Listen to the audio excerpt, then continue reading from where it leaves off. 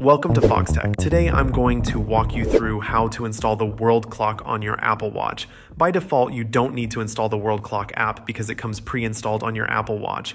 When you unpack and start using your Apple Watch, the World Clock should already be there. You can find it as a small orange icon with a globe design in the All Apps view.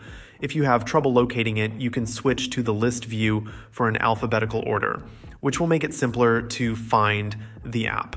The list view organizes all your apps alphabetically, so you can easily scroll through and find the World Clock. However, it might have happened that you accidentally removed the World Clock from your device. This can occur because when you hold down on the apps, you can edit them and also remove the ones you don't need. So if you deleted it by mistake, don't worry. Getting it back is straightforward. To reinstall the World Clock, all you need to do is open up the App Store on your Apple Watch or iPhone. Look up the term World Clock and you should be able to reinstall it with ease. The process is quick and you'll have the World Clock back on your device in no time. You might also come across some other third-party apps that offer World Clock functionalities.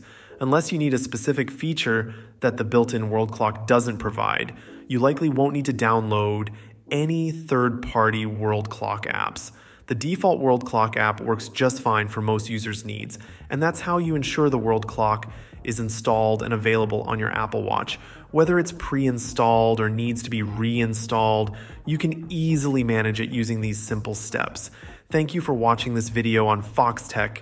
If you found this guide helpful, please like the video and subscribe to our channel for more tech tips and tutorials. See you guys later.